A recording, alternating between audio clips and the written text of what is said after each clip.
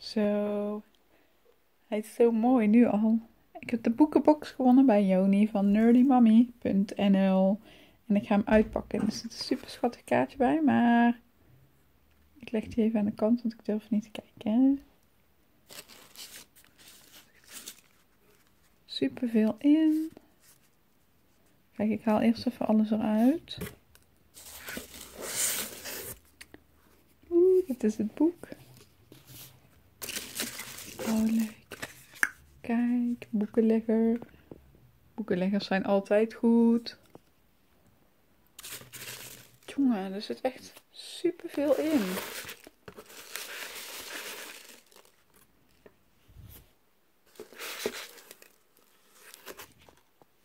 Wauw.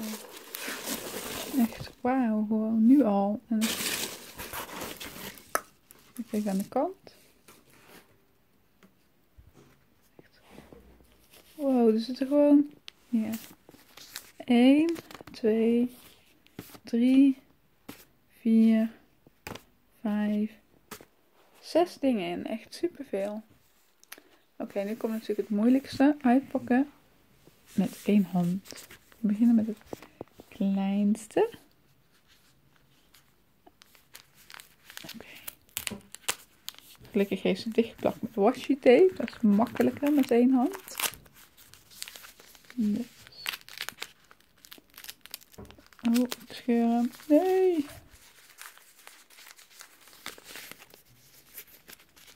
Zo. Kijken. Ik doe de andere kant ook maar gewoon. Dat is makkelijker.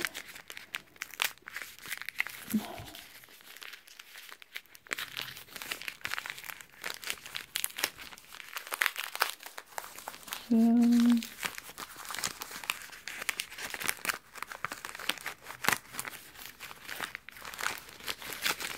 Even kijken. Oh, dit ziet er leuk uit. Het papier er even helemaal af. Ja. Kijk, die is super cute. Er zitten... Kijk, hij is holografisch. Volgens mij zit er ook iets van... Oh, ik zit helemaal ernaast. Kijk, hij is holografisch. Het is een schilderspaletje. Oké, wacht. Ik ga hem even gewoon helemaal open maken, zodat we het goed kunnen zien. Wacht. Hij is dus zo goed holografisch, dat ik dacht in de verpakking dat die roze sprietjes los waren, maar dat is niet. Hij is echt super cool. Ik ben super blij mee. Gaan we naar deze. Man, ik heb echt veel om uit te pakken, zeg. Oké, ik doe maar gewoon. Oké, ik heb hem even zo ver opengemaakt dat het makkelijk is met 1 hand. Dus ik heb nog niks gezien. Maar wel zo dat ik hem nu... Anders zit ik hier 10 minuten op 1 pakketje. Daar word je ook niet echt blij van als je zit te kijken. Zo, even gewoon rollen. Oh, gaat de camera bijna vallen.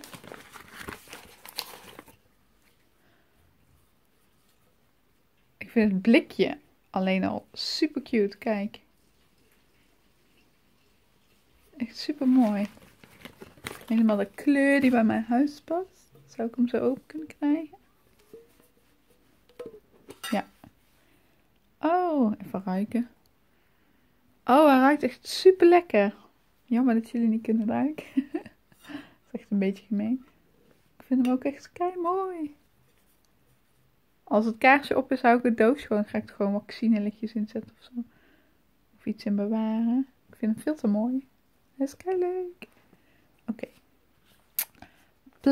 Plat boekje. Denk ik. Ik weet helemaal niet of er een boekje in zit. Het kan zomaar een placemat zijn. Het voelt als een boekje, zou ik het zo zeggen. Even kijken.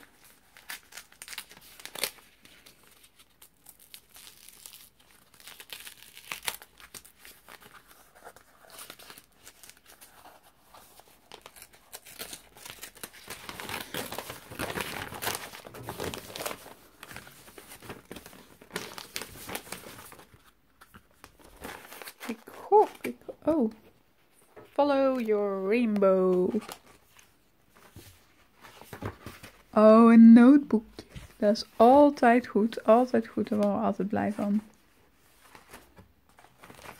Yay.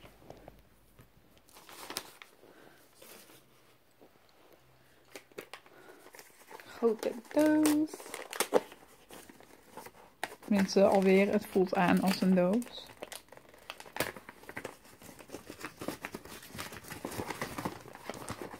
Ik ga er niet aan de zijkant gaan kijken. Want dan zie ik het eerder dan jullie. Dat is niet leuk.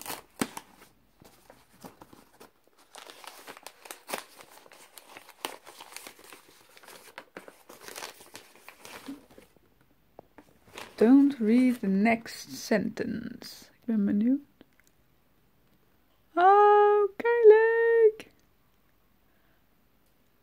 You little rebel. Zit op de andere kant, kijk. Dus aan de ene kant zit don't read the next sentence. En dan op de andere kant zit you little rebel. Superleuk. Een beker. Jee, lekker thee. Al heb ik kans dat Mark hem wel eens steelt en er gewoon koffie in doet. Maar maakt niet uit. Theebeker, vind ik. Hij is echt super leuk. Ik heb hem ook echt nog nooit gezien. Kijk leuk. Zo, dan gaan we naar deze.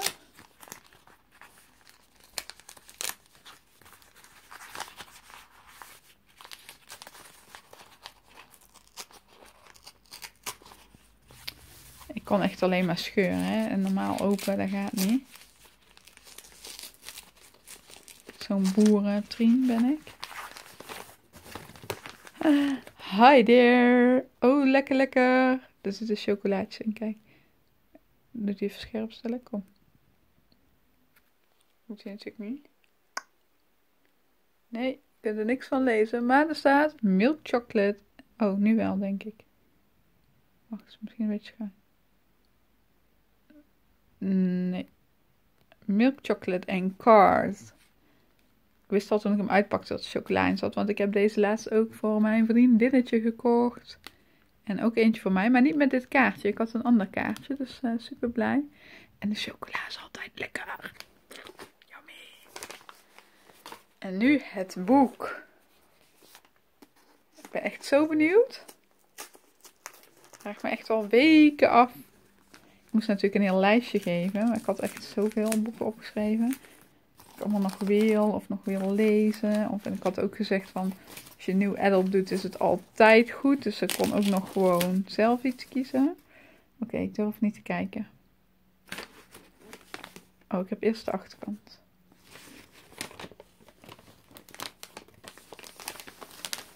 Oké, we gaan even lezen. At 15, Amanda Grace was abducted on her way home from school. 738 days later, she escaped. Her 2020 interview is what everyone remembers. Ik heb geen idee welk boek het is. Amanda describing the room where she was kept, the torn poster of TV heartthrob Chase Henry on the wall. It reminded her of home and gave her the strength to keep fighting. Now, years later, Amanda is struggling to live normally. Her friends have gone on to college while she battles PTSD. She's not getting any better, and she fears that if something doesn't change soon, she never will. 6 years ago, Chase Henry defied astronomical odds, won a coveted role on a new TV show, and was elevated to superstardom. With it came drugs, alcohol, arrests, and crazy spending sprees.